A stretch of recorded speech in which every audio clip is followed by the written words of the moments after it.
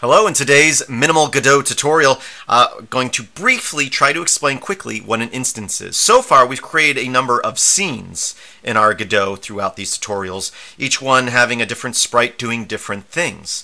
But you can instance those. So basically, a scene, you could create a player or an enemy or a weapon, and then you can take that and import it into other scenes as an instance. So let's go ahead and create a new 2D scene. I'm just going to call this main as though it's our main game. And what I'm going to do is, instead of adding a sprite and adding a script to it and stuff like that, I'm going to go ahead and grab our move key scene. So there we go, we have our move key scene. If I hit F6, I will save this scene, and it will run. And you can see I can move that character around with my keys on the keyboard. I can also choose him and hit Control D to duplicate him.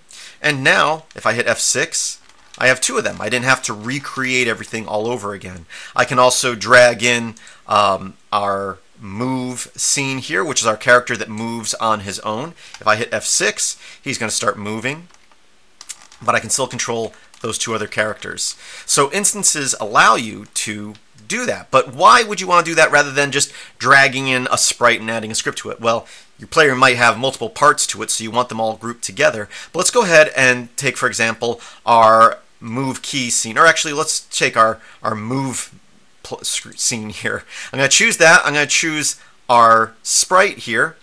And what I'm going to do is I'm going to drag in a new sprite. If I hit Control S to save this, if I go back to our main scene, you can see it changed it there. And if I had multiple copies of them, they would have all changed. I can hit F6 now, and you can see that spaceship moving. I go, oh, well, I don't like the angle he's moving at. I can rotate him like this now, and maybe I want him bigger. I can say 4 times the size. If I save that, and now I run this, you can see that it changed it there. So I can go into the different scenes and change them, and I can have the player or enemy or weapon in multiple levels on my game, in multiple scenes, and if I change the original, the instances of all of them will change as well, and I don't have to go through and change each one in each scene.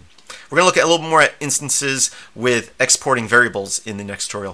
Thanks for watching, and I hope that you have a great day. Please visit filmsbychris.com. Again, that's Chris with a K. There's a link in the description. Have a great day.